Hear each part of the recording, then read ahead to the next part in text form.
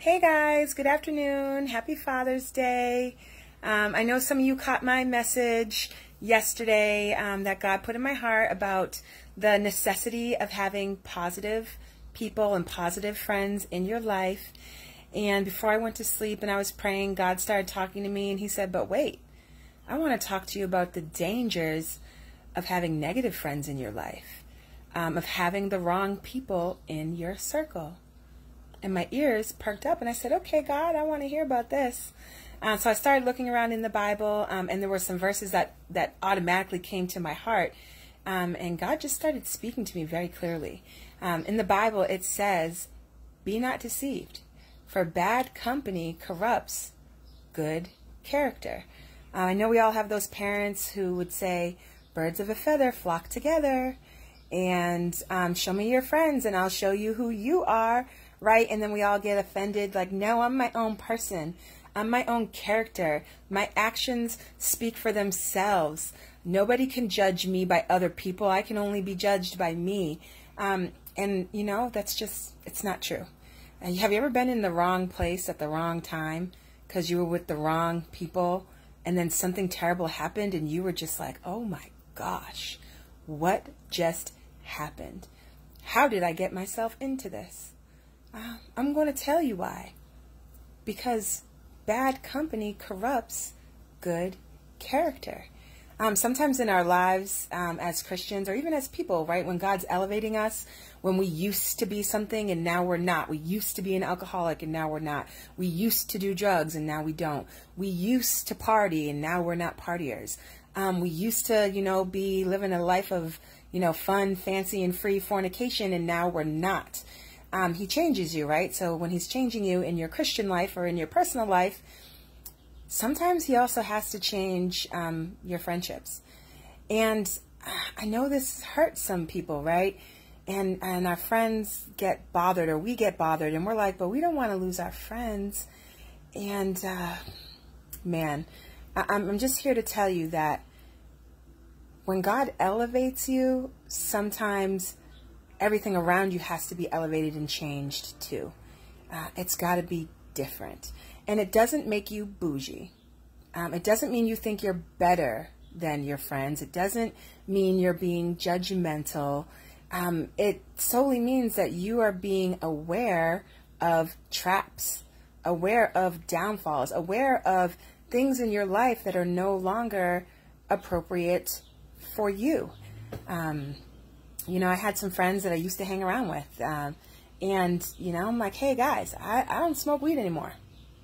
Hey, guys, I'm not a partier anymore. Hey, I ain't going to chase guys with you no more. That's just not who I am. But, you know, hey, you want to hit me up for dinner and drinks? We can do that. You know, you want to go bowling, you want to do karaoke, you want to come over for a barbecue, you know, cool. But I'm just not who I used to be. Now, your friends who truly love you and who are your friends, they'll support that. I just want to let you know, guys, some of your friends, they're not friends. They are people who enjoy doing the same thing as you. And when you no longer have that same thing in common, usually the friendship runs its course.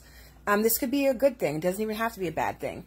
You used to play softball and now you don't. You used to play volleyball and now you don't. You used to, you know, go to the, you know, to the arts and crafts things and now you don't. Sometimes you'll find that when you end a certain thing, those friendships, those acquaintances run its course as well.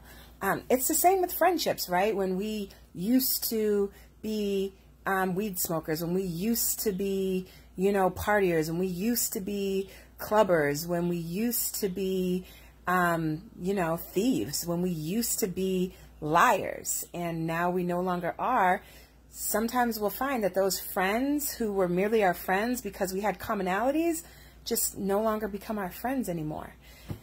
In the Bible it says, for what fellowship does righteousness have with unrighteousness? Right? Sometimes elevation is necessary in our friendships, in our circles, in our activities, in our minds, in our thoughts. It also says, what communion have light with darkness?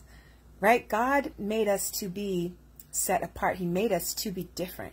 So as God starts to speak to us, as he starts to call us out, as he starts to change us, to renew our minds, to renew our hearts, there's just a normal separation that happens. So I know it's hard to, have to let go of some friends, or have to let go of some people. And maybe you don't even have to let go of them. You just have to pick and choose appropriate interactions with them.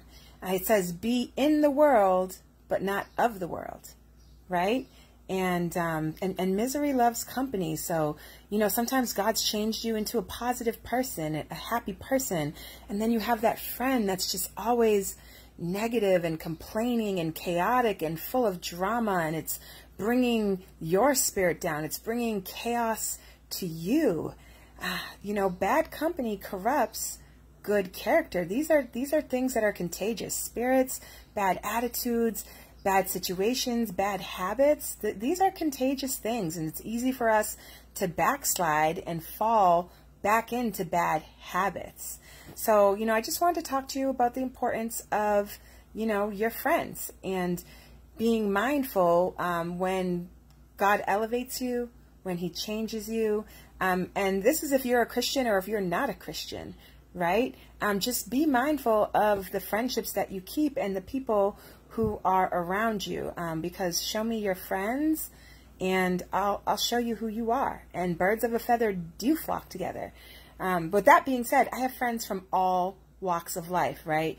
I'm not telling you, oh my gosh, you can't be friends with them because they're different. Somebody had to witness to me to get me out of my sin, right? Somebody had to show me what God's love looked like to get me to where I am today. So I'm not telling you to, don't be around anyone who's not like you. That's not the point. When we are around people who aren't like us, our job is to shine, to be set apart, to be the difference, right? Hopefully they see the good in us and it changes them versus the bad in them changing us, right? God does not light a candle and put it under a bush. He puts it on top of a mountain to shine. We are supposed to shine. We are supposed to be the light in the world. We're supposed to be the difference, guys. So, I encourage you, be the change. Be the change. Be the light. Be the hope. God is love. And that's what we should be displaying to people. But like I said, I just wanted to talk to you about the dangers of negative friendships and influences in your life. I hope this has blessed your heart. If you like it, share it, tell a friend. And, that's it. Happy Father's Day. I love you all, and God bless.